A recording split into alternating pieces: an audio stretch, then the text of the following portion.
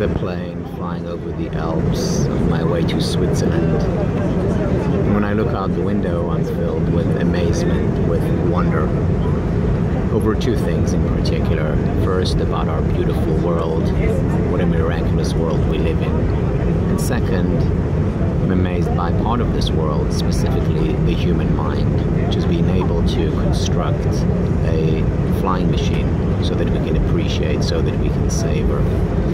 And I think about how, if we can apply this wondrous mind that we have to bettering our lives, to attaining more happiness in the same thorough, methodical, intelligent way as we apply to solving engineering problems, for example,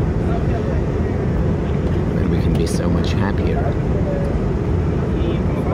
Then we can make so much more of this miraculous world that we've been given.